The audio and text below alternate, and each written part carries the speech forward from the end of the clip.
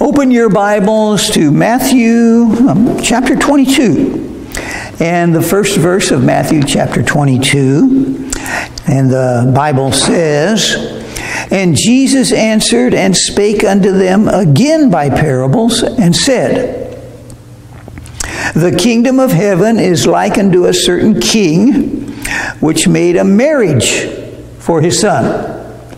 Now Jesus, we know his first miracle was done at a wedding. And now he's talking about a wedding in one of his parables, a very important parable. A lot of good things to learn from it. What does that tell me about Jesus? Well, it tells me he liked marriages. He invented marriage. He created the first one. He created Adam. And then God said, "It's not good that man be alone." And then he created Eve. And then the Bible says in the book of Genesis, God brought the woman to the man. He brought the two together. And why did God do that? Well, a lot of reasons. Marriage is supposed to symbolize, falls far short a lot of times, but it's supposed to symbolize that relationship between a man and a woman, that loving relationship, that unity is supposed to symbolize the relationship between a believer and God. That's what it's supposed to symbolize. And of course, it has practical purposes to it. Man shouldn't be alone. It's good to have someone around to help look after you. That's a good thing. It's also good to make children. That's one of the reasons God said, multiply and replenish the earth. One of the great blessings of a marriage, and maybe the greatest blessing, is the children. A child that comes from the woman having been joined with the man. And the child is a gift from God. A little baby, so helpless and so needing of tender care and love and teaching and raising, and symbolizes the fact that we become children of God through Jesus. God loves children. Jesus said, "Permit the little children to come unto me and forbid them not. For of such is the kingdom of heaven." And so out of marriage comes children, a gift from God. And your marriage may have fallen apart, but if you had children, you still got the children. You still got the children as a result of that marriage, which shows the goodness of it. How marriage endures. It endures through the children. And of course, some people don't have children in this life. That's just the way it is for some. But they can have spiritual children, which is just as important. If you lead someone to Christ, they become your children from a spiritual standpoint, and you teach them about the Lord, about the Bible. That's a great and wonderful thing. Paul wasn't married. He had no children, and yet he often called the people to whom he was writing his children, because he was like a father, spiritually speaking to them. So the father-child situation, or mother-child, is spiritual in nature. It's a relationship, a very important relationship that God created. He created it. He has two commands about marriage in the Ten Commandments. One has to do with faithfulness in marriage. Of course, that symbolizes the fact that we should be faithful to God. He only should be our God, the one we serve, follow, are submitted to, and want to please. And of course, then the great commandment to children, honor your mother and your father. So God created the family, which he knew children would come from. And then he put the responsibility on the children to make it work good. He said, he didn't tell anything to the parents. He didn't tell the parents in the Ten Commandments. He does elsewhere. But in the Ten Commandments, he didn't tell the parents to spank the children. He didn't tell the parents to correct the children. He didn't tell the parents to teach the children. He told the children to honor the parents. And that's where it really happens. Because if a child has a disobedient spirit, I don't care how good the parents are, going to go the wrong way. That was part of the parable of the prodigal son. The father was fine, loving, providing, caring. And the son went away out of his rebellion and self-will and sin. But thankfully, he repented and came back. And that can happen too. God can restore family relationships. He did it with Joseph, in the Old Testament. His brothers hated him so because of his dreams, and because he was favored by his father, and because he had the coat of many colors. They hated him. And so they sold him into slavery. And then they lied to the father. Told the father that he was killed by a wild animal. They couldn't find the body, but they had the blood all over his clothes. That proved it.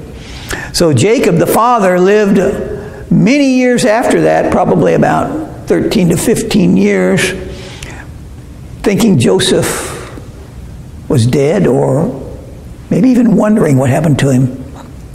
He knew his other sons were rascals. He knew there was a possibility they were lying, and they were.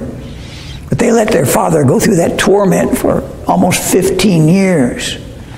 And but then what happened? Finally, when they had to come to Joseph in Egypt in order to survive, and Joseph's dream was fulfilled because it was from God, that they bowed down to Joseph and said, "Please sell us grain so we'll survive." And Joseph, second in command in Egypt, didn't let them know at first. He kind of taught them some lessons. Well, anyway, God used all that to bring the family of Jacob, whose name was changed to Israel, to bring them into Egypt. He used all that to do his will. God changes evil into good, and he did it with Joseph and Joseph's life and what happened to him in big time. And Joseph even said it in Genesis chapter 50. Let me read what Joseph said when the brothers all got back together. He forgave them. He forgave them, and he cried, and he had tears running down his eyes. And he hugged them. And he didn't punish him. He didn't get revenge on him. And this is what he said. What a man of faith. Let me read those words that Joseph said in chapter 49. Let's see. What I do? Lose the verse? I guess I did. Let's see. Maybe it was chapter 48. I hate to... Well, anyway, I can't find the verse at this moment. But let's see. Joseph made it a law over the land. And Joseph said... Well, I'll paraphrase. Joseph said, God took the evil and changed it into good. And he did it for the family. He did it for the promises that God had made. God made promises to Abraham, to Isaac, and to Jacob that he would make of them a great nation, which means they wouldn't be destroyed. And that's why Joseph was protected, even though he was sold into slavery. Even though later he was lied about and put in prison. And even later to that, he was forgotten, even though a man who escaped from the prison through the graces of Pharaoh forgot Joseph. God was involved in all of that to make things happen when God wanted them to happen. The evil turned into good, in big time. The same thing is true in all of our lives. If only we had the patience to wait upon the Lord, if only we trusted in the Lord. That's what he wants. He wants people that have that kind of faith that can say, oh no, you meant it for evil.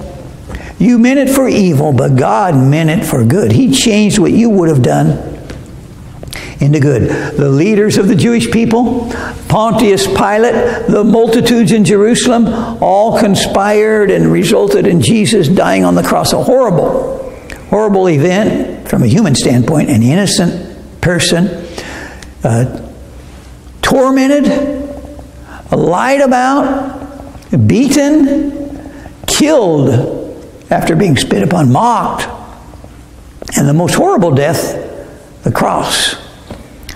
Designed as a slow death of torture. And Jesus went to that to save us from our sins. Wow, I would say we owe him everything. We owe him everything. We should be able to willingly suffer whatever we must suffer in the life he's given us and to give him the glory and believe in him. If you know you're forgiven and you're going to heaven, you should be able to say what Joseph said. He meant it. They meant it for evil, but God changed it into good.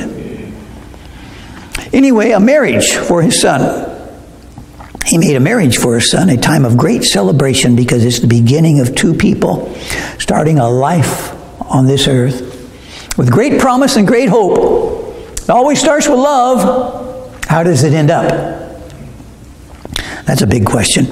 But anyway, concerning this marriage, Jesus is going to teach some very important lessons about this particular marriage, the parable of it. He said the kingdom of heaven's like this. You want to know what heaven's like? Think of a king. The king's going to have a big feast. That's going to be a big marriage.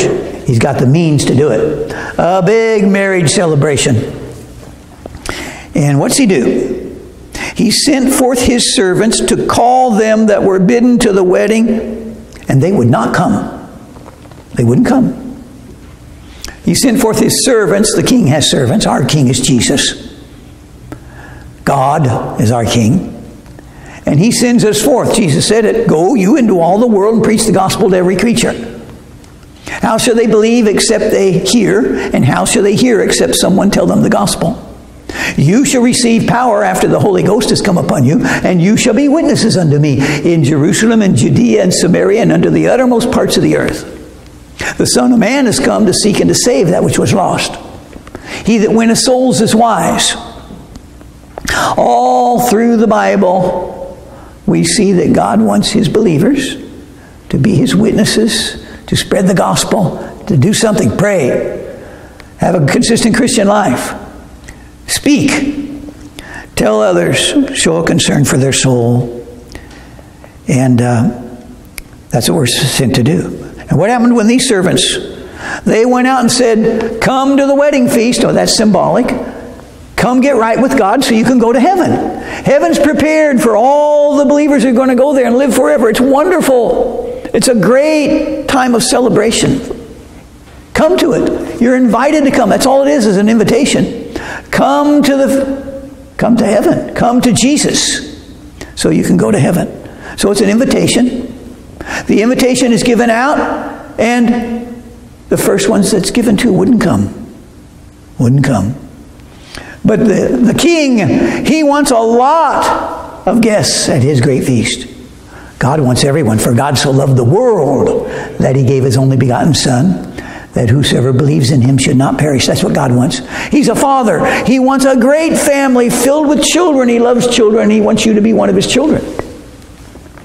And so he sends us out with an invitation. That's all it is an invitation. Jesus said, behold, I stand at the door and knock. If any man hear my voice and open the door, I'll come into him and we'll sup with him and he with me. And invitation. But, it's just common sense. If someone gives you an invitation, you have the right to either accept it or reject it. Right? And what's sad, and what's crazy, and what doesn't make any sense, except the power of the devil and the selfishness of human nature and the deceitfulness of sin, you'd think everyone would take that invitation. I get to go to heaven for free, all my sins forgiven, and that's all I got to do is truly believe on Jesus.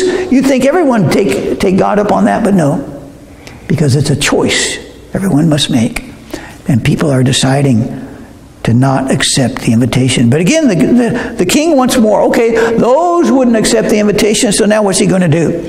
He sent forth other servants, you and me, by the way, saying, tell them which are bidden, behold, I have prepared my dinner. My oxen and my fatlings are killed. Innocent animals killed. What does that symbolize? Jesus, the Lamb of God, was killed for us. That's why it's prepared. And all things are ready. Come unto the marriage. Come and be rightly related to God. Have a relationship with Jesus. True Christianity is not a religion. It's a relationship with Jesus. The invitation is come to Jesus. You can know him because he's alive. He rose from the dead, which means you can meet him through prayer and know him. What happens this time?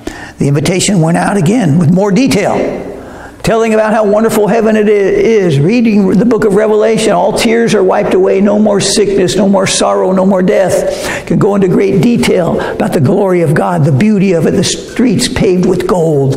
No war there. Everything that everyone ever wanted is in heaven. And you can preach some great sermons about heaven. The Bible has a lot to say about it.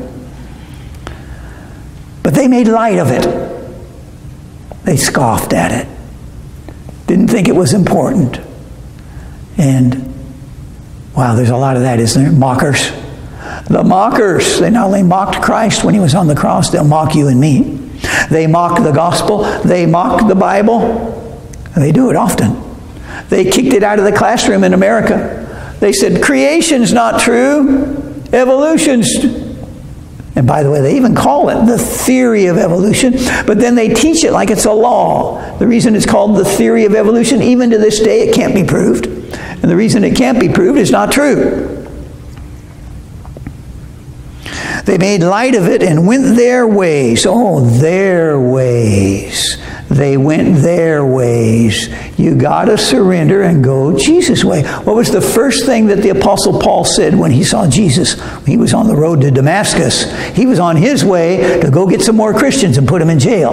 That was his way in the name of religion. And what did he say to Jesus? Lord, what will you have me to do? Oh, he changed his way. That's repentance. You're going this way, then you have a change of mind. You start going that way to Jesus to believe on him and start following him. But if you go your way, there is a way that seems right unto a man, but the end thereof is the way of death. They went their ways. One to his farm, another to his merchandise. One was a farmer, the other was a shop owner. What's wrong with that? Nothing. It's good to have a farm. It's good to have a business that you take care of. And if you have a farm or a business, believe me, there's a lot of work. I saw a farm when I was a little kid, 2 farms. Both sets of grandparents lived on farms. That's all they did from sun up to sundown. That's all they did was work. And even after sundown, then there was cleaning the eggs and separating the milk and doing all kinds of other stuff. If they had time, they'd drag a tub of water into the kitchen and take a bath. A lot of work. What was wrong? Priority. That's what was wrong with it. Working on your farm is a sin if it's more important to you than going God's way for your life. And that's what's going on today. People are busy. They're busy. One of the main reasons that people give me that they don't come to church, too busy. They work on Sunday, so they can't come. And they're so glad too. They've got that excuse, believe me. And the remnant took his servants, the ones that were left still, others out there, and treated them spitefully and slew them. All they did was bring the message of God's love, of Jesus dying for them, that they can go to heaven by the grace of God for free. The wonderful message about eternity. But the message is hated so much, they hate the messenger too. And that's where the persecution comes in, because it can happen. And it's happening right now around the world in various places. And when the king heard thereof, but here's what happens. What's the king going to do now? He's the king. He can do whatever he wants. He's king. Is he going to be real happy with those people that harmed his messengers? They harmed him. They hated him. What's he going to do? They threw away his invitation. No, it says the king was wroth. That means he was angry. God is holy. We're sinful. He's judge. He has to punish sin, either through Christ to your benefit or through you to your loss. Jesus will either be your Savior or your judge. It's going to happen. Jesus is making it very clear. He sent forth his armies and destroyed those murderers and burned up their city. And 37 years approximately after Jesus said these words, Jerusalem was destroyed by the Roman army. I was reading about it today. There's quite a bit of historical knowledge about what happened when the Roman army destroyed Jerusalem and the surrounding area. And Josephus says that almost 1 million people were killed. They slaughtered. You've heard of Masada, that fortress that was real hard for the Romans because of where it was located and how well defended it was. They eventually got to it because they can always build these ramparts step by step, even if it takes years, step by step. I think it took them 3 years to get up to the top. And then when they went in there, most of the Jewish people had killed themselves in order to not be killed by the Romans. The Romans would have killed them. And they killed 1 million, according to Josephus. They destroyed the temple. That's why there's no temple there today. They built a temple to a pagan god on the temple site. They burnt all the buildings of Jerusalem. They totally destroyed Jerusalem. And what I read today, there was only one building. They left part of that building. That was it. It was part of Herod's palace. They left part of it. That's all they left. And what Jesus said came to pass. He was warning them that if they reject Him, the people of Jerusalem, this is what would happen to them. And it happened. And right now there's a warning in the Bible. The judgment's coming. The judgment is coming. And if you want to read about it, billions will be killed in the Great Tribulation. Billions. And then when Jesus comes back, He will totally annihilate the armies of the Antichrist. It will be probably a multi-million man army. And they'll die instantly from Christ. Because He won't come as a gentle lamb the second time. He will come as a mighty warrior with vengeance and with wrath and with judgment. He's warning it. That's the reality of life. And God does it. I mean, where do you think death comes from? It's a terrible thing, death. It came from God. Because of the sin of Adam and Eve. They were going to live in the Garden of Eden forever. But because they sinned, death came into the world. God warned them. He said, the moment you eat of the forbidden fruit, you shall surely die. And they did die spiritually. They became separated from God. And then they died physically. And we die physically. And every human being now dies. We know of 2 that didn't die in the Bible. Every other one just died. Death and its judgment from God. It's terrible. Death is terrible. Thankfully, we have eternal life to replace it with. If you believe in Jesus, we get restored to paradise through Christ.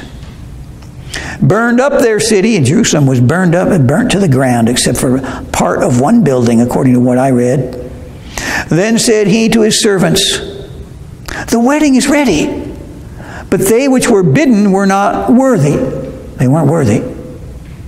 What makes them worthy? Accept the invitation, that's all. Be willing to go God's way instead of your own way. And they couldn't find anyone. Up to that point, they couldn't find anyone willing to accept the invitation and to say, I'll go your way, Lord. Remember, it's what it says, the plan of salvation. Whosoever shall call upon the name of the Lord shall be saved. I believe at the moment of salvation, at least, the flesh crops up real quickly after that. But at the moment of salvation, a person that's truly saved calls Jesus Lord, and they're ready to do what He says. They better grow in the Lord quick, or they're going to fall away quickly. But at the time of salvation, they're surrendered to go His way. Well, these people weren't. And then there's verse 9. I'm going to end with this verse. Go you therefore into the highways, and as many as you shall find, bid to the marriage. Go everywhere you can. Go into the streets. Go where people are. Whoever you find, invite them. Because what does God want? He wants everyone to be saved. And what's His method of doing it? Taking the Christians and having them be His mouthpiece and telling people about Jesus. And we need to do that. We need to do that in France. We need to do that here. And that's why I try to hand out a lot of tracts here, because I don't want to be a hypocrite. Go to France, hand out a bunch of tracts, and not hand them out here, and not try to reach people here. The Lord wants everyone to be saved. Everyone in this community, everyone in every country. Who's going to do it? Not many people ready to do this. Go out into the highways and invite them to come to. Who's going to do it? A little bit. But like Paul, wow, read 2 Corinthians, I think it's chapter 11, where he tells about what he suffered in trying to obey that command. He suffered shipwrecks, beatings, imprisonments, stonings, as well as many other things. And you can read about them. And I'm thinking, wow, would I get a few frowns and I'm ready to get discouraged? A few insults? That's nothing compared to what other Christians have gone through to obey what the Father wants. He wants us to give the invitations out. That's all. Give out the invitations. It's their decision. But somebody's got to give out the invitations. You and me. That's all he's got. He got you and me and the other Christians. That's his way of doing it. That's what he's telling us. This is God's way of evangelizing the world. He wants everyone to be saved, but he wants you and me to give out the invitations. And if we got to go out in the streets to do it, to do it. All right, let's pray. Dear Lord, we thank you for your teaching to us. Help us to remember it, to put it in our hearts, and to know how to put it into effect. We're so weak and so unfaithful. Forgive us, Lord. Help us to do better. Help us to care about the lost souls of the world. Help us to care about Democrats and Republicans and independents. Help us to care about those that have lifestyles totally different from what we aspire to, but to care about them and care about their souls. Help us deliver the gospel, Lord. We pray this to you. That's our request. In your name we pray, Lord Jesus. Amen.